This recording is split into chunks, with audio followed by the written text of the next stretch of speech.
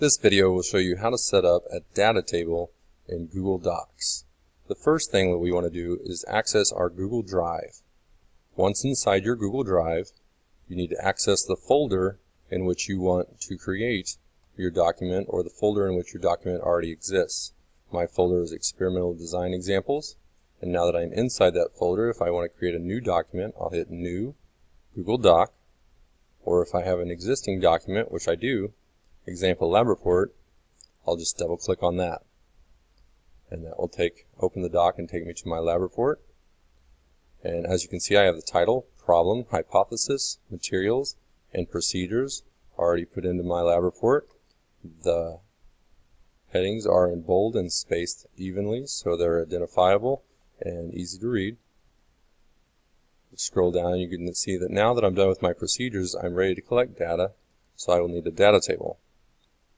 You want to enter down to a new line. In the upper left menu, click on Insert, Table, and just by moving your cursor across, it will highlight the blue squares, and we want to highlight until we have a 5 by 5. And one click will insert that table into your document.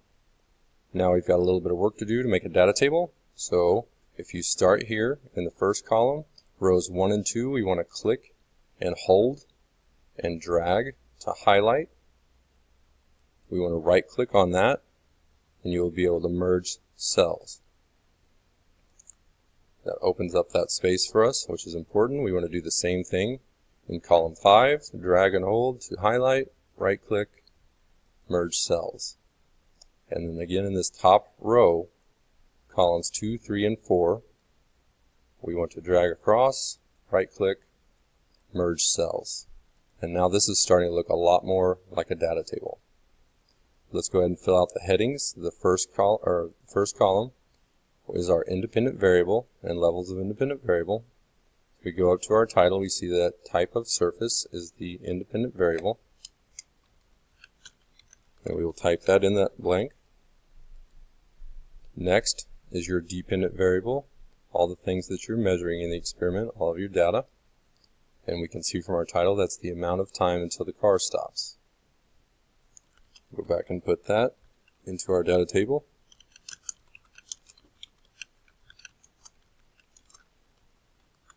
And the amount of time is a measurement. Those measurements need units, and in this case, it was in seconds. So I put a lowercase s for seconds. You'll see that our units need to go in parentheses and always need to be included in your dependent variable. Units should also be included in your average for your dependent variable, which is in this column. So in here,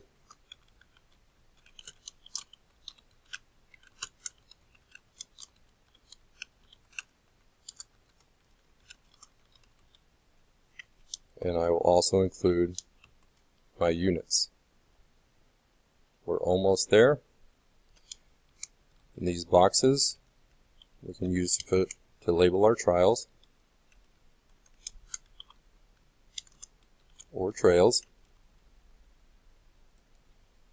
And now we want to list out our levels of independent variable, or the types of surfaces that we tested. So scrolling back up to our materials and procedures, you will see that we used the floor as one of our surfaces. We also used paper. We used cardboard. We also tested with sandpaper. However, there's no more room left if you did a 5 by 5. So what we want to do is right click here and go to Insert Row below, and that will help us, or give us room to enter our next level of independent variable, and you can continue if you have more. Over here, we have Trial 1, Trial 2, and Trial 3.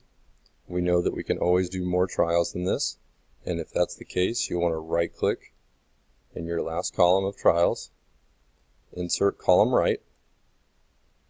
This time we will have to remerge the top cells by highlighting, right-clicking, clicking Merge, and then we can hit Trial 4, And I really like to center. As you can see, these are all left justified, and I like to center my headings so that they're nice and neat. If we drag and highlight all of these, or some of them, we can go up here and click center to center justify our text and really make our data table look nice.